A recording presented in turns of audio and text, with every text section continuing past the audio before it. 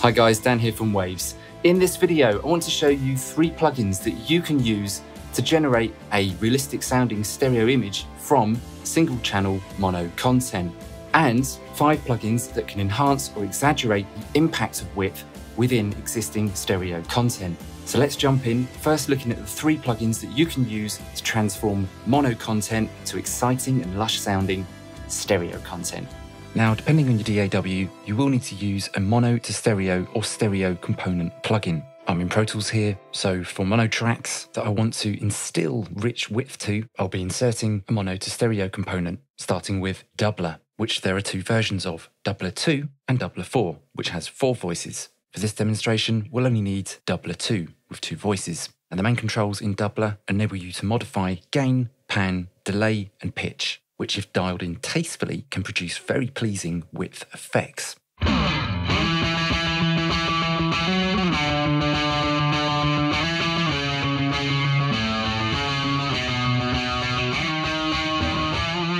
Okay, let me show you how this works. To achieve this stereoized sound, we use these 2 voices. One pan's hard left, the other hard right. You can see that both voices are symbolized by color here, so red and pink. If you look at the display at the top, we see the same there. Red and pink, left and right, left being -45 on the pan, pink being right, being the other direction at 45. These are our 2 voices. The main voice at the top here in white, as you can see here on the node, white is up the middle. This will be our unprocessed, original mono signal. We can delay these voices back in time slightly, but what I'm interested in for this is to adjust the pitch of these voices, so to have the left voice set to 6 and the right voice set to -6. It's a very slight difference there. Obviously, the unprocessed hasn't got any tuning at all. So this together gives us the impression of width.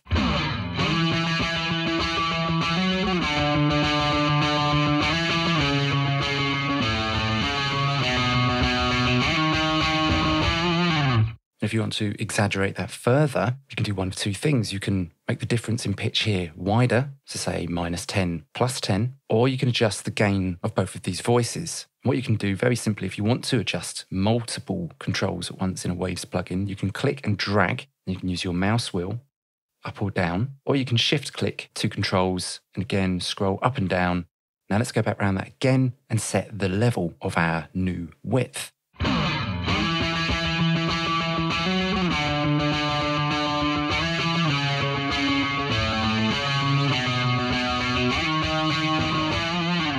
Sounds great. And if we want to go a step further, we can apply some basic EQ to our 2 voices, which again can give us a bit more of an impression of width. A simple way of doing this is just by applying a small high shelf so that the tone is slightly different from the unprocessed signal. Let's hear this.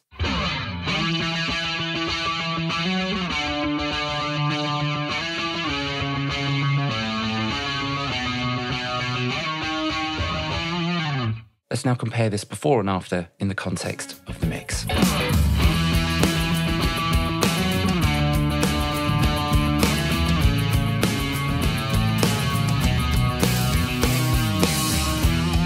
Now, if you like the sound of the doubler effects but need a quicker approach to this style, you could instead reach for an instance of Greg Wells Voice Centric, which provides simpler access to doubling through this single dial. Though if you want this effect alone, be sure to keep the main processing wheel fully counterclockwise. Also turn off the delay and reverb sections as well.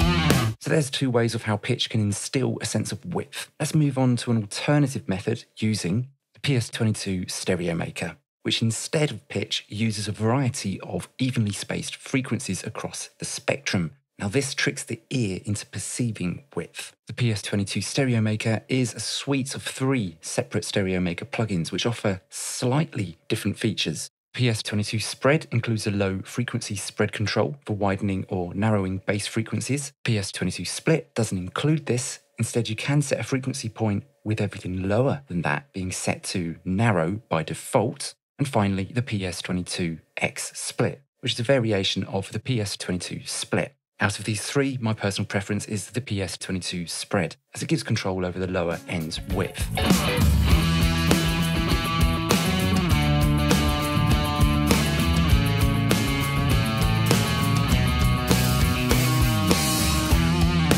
me just quickly explain a little bit further how this works. You'll notice frequency ranges down the side here and the direction of the pan here in yellow. So frequencies around 30 odd hertz are over here to the right, 128 hertz to the left, and so on and so forth. We can choose how many sweeps we would like, so have it all the way down to 2. You'll see that pretty much everything below 8K will be off to the left, everything above being towards the right. And as we increase the number of sweeps,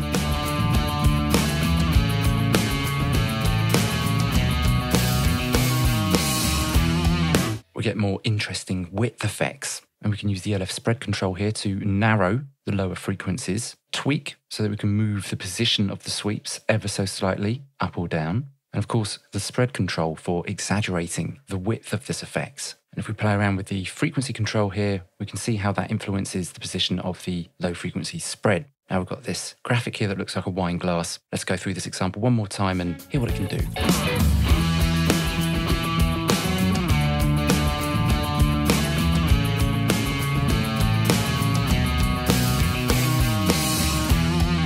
Next, let's take a look at some plugins that you can use for enhancing width in stereo content, which are very helpful in mix bus and mastering applications. Let's start with one of the simplest plugins of this type, the S1 Imager, which uses psychoacoustics to alter the stereo image. S1 also provides a variety of models that differ slightly. My personal preference, and the one I'll be using in this demo, is the S1 Imager, which doesn't just provide control over width, but also rotation. Let's hear what this can do on the backing vocal arrangement in the guitar solo section.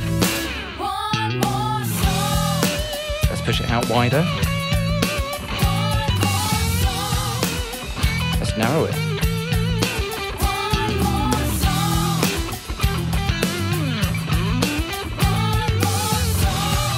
Very nice and very simple. But if you wanted to go a step further with this technology, you can use Waves Free Studio Rack, which basically has the S1 built in. And a great way of making the most out of this is by using it across multi-bands, which Studio Rack has. And at the bottom here, we've got these little W controls that we can use, if we click and drag, to widen or narrow certain bands. So in this case, everything above 92 Hertz can be wide, everything below can be narrow. Now, we published a video on this showing exactly how you can use Studio Rack, which demonstrates this in much more detail. If you want to check that out, click the card at the top right of the screen. Another way that you can use multiband to enhance your stereo image is by using this, Waves Vitamin, which is a very powerful sonic enhancer and tone shaper, which many use to quickly transform any dull-sounding mix bus or master. Now, its sonic enhancer credentials lie within these faders here, but I'm more interested in showing you these width controls at the bottom. Like in Studio Rack, we have the ability to change our center crossover frequencies, but I'm going to keep these in place, take it out of bypass, and hear what we can do width-wise with these controls at the bottom.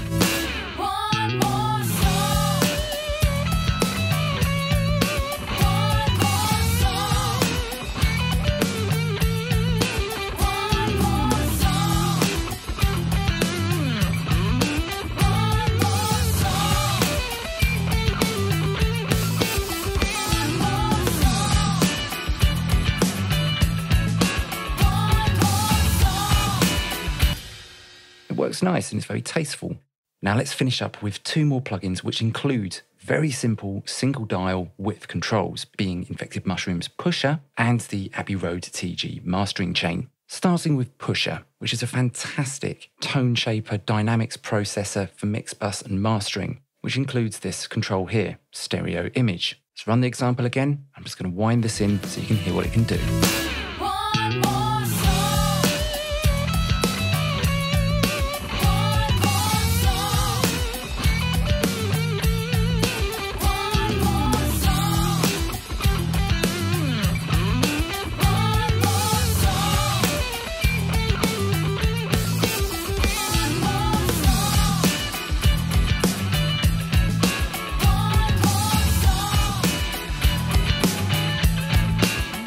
Super simple and super musical sounding. Last but no means least, the Abbey Road TG mastering chain. And the control we're interested in is on the far right over here by the master output, being spreader. Let's run the example so that you can hear how this sounds.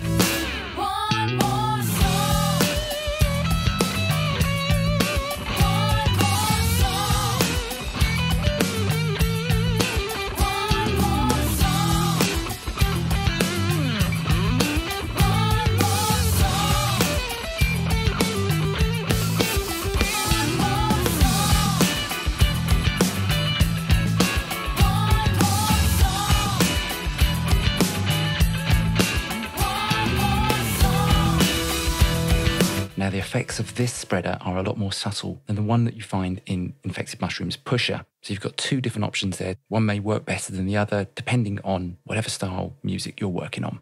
Anyway, I hope you guys got something from this video. For more information on the plugins featured in this video, do click that card at the top right of the screen, link in the description below. As always, thanks for watching. I'm Dan from Waves, and I'll see you again soon.